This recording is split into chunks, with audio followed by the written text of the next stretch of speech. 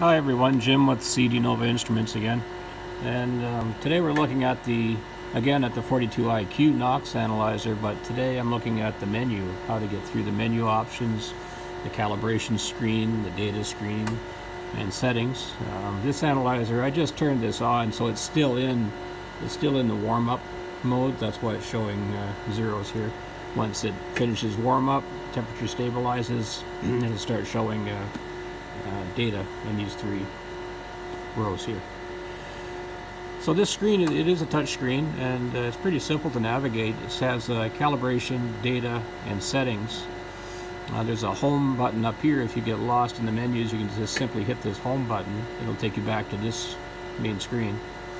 And there's the back arrow as well. As you get in through these screens, you can go back into the previous screen. There's a password lock if you want to lock out the functions, alarms menu, and favorites menu, and then the date time as well. Let's go up and look at the calibration screen. It's right there, and in that screen it's got the Calibrate Backgrounds, Calibrate span coefficients. You can do a zero span schedule for daily spans, and advanced calibration. So if we look at the Calibrate Backgrounds, this is just simply how you'd go in and do the zero background adjust. So here it's showing Calibrate NO background, previously 4.2, and then the Calibrate NOx background 4.7. So if you went in, just like you would on the I-Series, we're going to do the NO background adjusts, and then the NOx background adjust. So looking at the NO, it shows you the target NO concentration, 0, current NO concentration, 0. The background is currently 4.2, and it has calculated NO background 4.8. So if you press calibrate at this point, it would just simply zero adjust the analyzer. If we go back one screen, we do the same to the NOx, calibrate NOx background, and again you just hit calibrate and it would do the NOx background adjust. Now we can go back 2 screens, look at the calibrate span coefficients. So at this point you'd have sample gas, calibration gas, sorry, going into the instrument, and you'd have your high point that you want to adjust to for the NO NOx.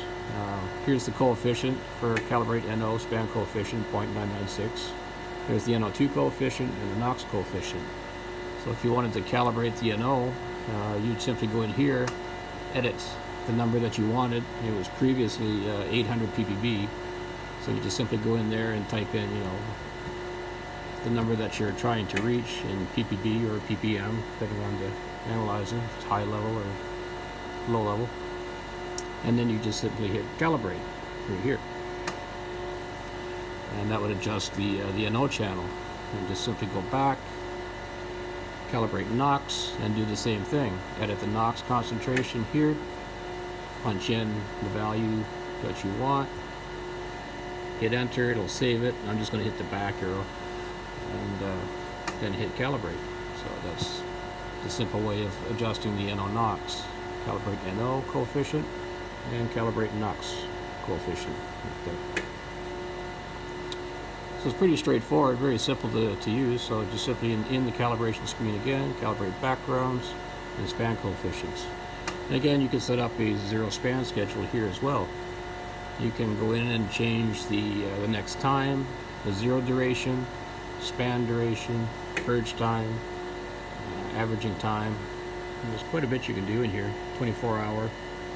There's more. So this one has background calibration disabled, span calibration disabled, zero span ratio 1:1. Go back here. So that's just simply the zero span schedule. Advanced calibration. We can do a manual calibration on this instrument. We can adjust the backgrounds. We can manually adjust them. Go back. You can adjust the span coefficients. So there's a manual adjustment option on the backgrounds and span coefficients here. Here it'll give you the calibration history, and so as this unit's been calibrated, it keeps a log.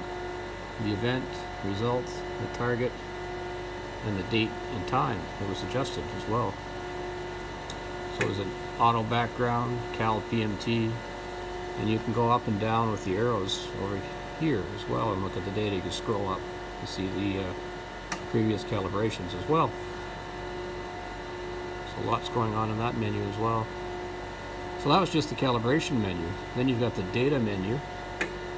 And the great feature about this analyzer is I can view data log last hour, 24 hours, user defined time. I can go pick up the data, and advanced data setup. We'll look at that. But if I look at the last hour of data, I can go graph. See this word graph above each column right here. I can simply touch that, and it will graph my data. And it's just showing this one plot here going across. And you can see it'll update. It'll actually move from right to left. It'll actually move across as it's updated. So I can look at my cals. If I'm doing a multi-point cal, my high, mid, and low, it'll graph it out here. I don't have to go look at another external data logger that this is attached to. I can actually see it from the front panel of this analyzer. Wonderful. And you can do that with any of the parameters. So that was converter temp. This is instrument temp right here, 22 degrees Celsius. You can graph the flow as well. There's the flow. And of course the NO and the NOx channels as well. You can graph those items in here as well. So that's the just view last hour of data. And you can do the last 24 hours. You can do a user defined and pick out the time that you want to start looking at the data as well. And you have advanced data setup. You can do data logging setup and select data logging values, whether you want temperatures, flows, NO, NOx, NO2, that sort of thing. And you can erase the data as well. Streaming data setup. Select variables and show timestamp enabled and show labels as well. On the back, and that's all in the data screen right here. So a great way to view the data right from the front panel without having to go to an externally connected data logger, which we usually have been doing. Settings, a lot happening in here. Health check, instrument settings. The USB drive, when you want to do the data download dump, you'll use this feature. Measurement settings, configuration, user contact information, communications, and security access levels if you want to lock out the operator. Measurement settings, averaging time, gas mode, gas units, ppb, ppm, range mode selection, single, auto, dual, averaging time 60 seconds, range setting, NO range 50 ppb, NO2 range 1000, NOx range 50, gas mode, sample, zero, expand. So if you have the zero expand solenoid option in this analyzer, whether it be the external solenoid valves off the back panel or the permeation oven option, that's where you would trigger it. Gas units, ppb, ppm, percent, micrograms per cubic meter. It's all here. Your dilution ratio screen, well, it was set 1 to 1, so I set to 1. You can make it 50 to 1, 100 to 1. Advanced measurement settings. Here you have reaction chamber settings, compensation, auto manual, extended ranges, and pressure calibration. Auto manual mode, so it's set for NO NOx. You can hear the valve switching every 10 seconds as well, NO NOx. So we would change that. Reaction chamber settings. So this screen is where you would go and do the chorus gain adjust. If you wanted to adjust the PMT, you would go into this screen. Continue to Pmt Calibration Screen. Excuse me. So if you're putting your high point of gas in, it was say it was reading 700 ppb and you wanted it to read 900, and it's just too far for the calibration adjust to reach, you simply touch this screen. This is the same as on the I series, where you'd be going into the Pmt voltage setting and going up and down with the arrows this screen, it actually says minus 772 volts here. You simply touch that screen and you can punch in what you want the PMT to read. So it's no longer an up and down arrow. It's actually, you have to dial in the number. So the negative, say I wanted to read 772, and then I would just simply hit enter here, and it would read 772, and you'd see the response change on your calibration gas up here as well.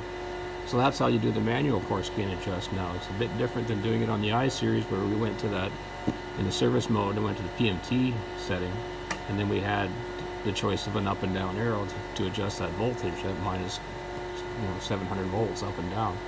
Now it's just simply go in, manually punch in the number we're looking for, and hit enter, and then you'll see the response change on top.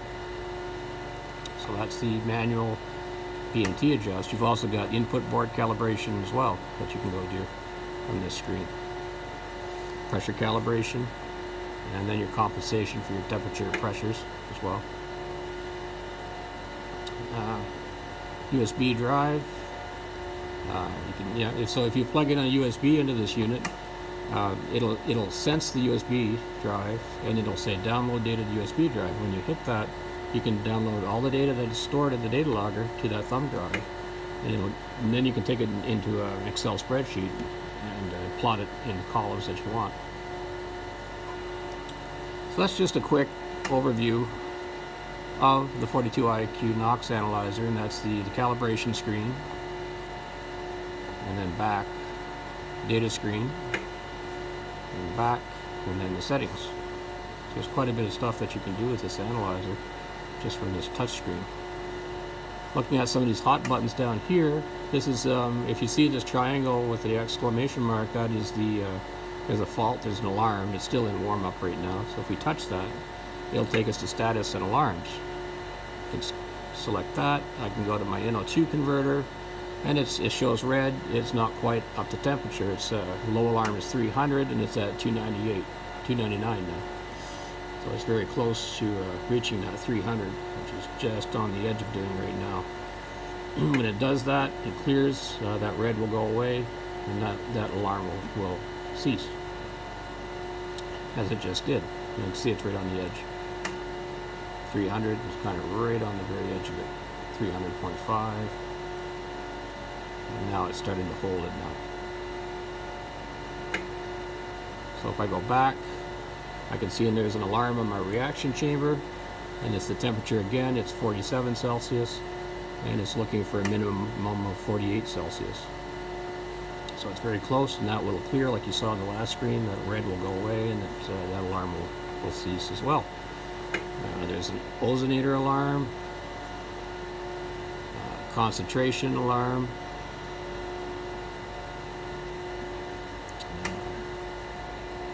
flow and pressure as well, low alarm, high alarms. So, tremendous amount of stuff that you can monitor on this for the alarms menu as well. And favorite screen, you can actually go into this screen and have buttons set up for quick access. There's nothing set up in here right now, but you can program this to go to quick jump buttons into other menu items as you want. And then there's the password. You can set security levels, change security access, change full access if you want to lock it out as well. This thing just blinked. It went to a green check mark. So when all the alarms are cleared, this triangle will disappear and a green check mark will show up here as well, as it just about did. So if we go back in and look, there it is there. So what has happened is the reaction temperature has now reached its 48 degrees chamber temp.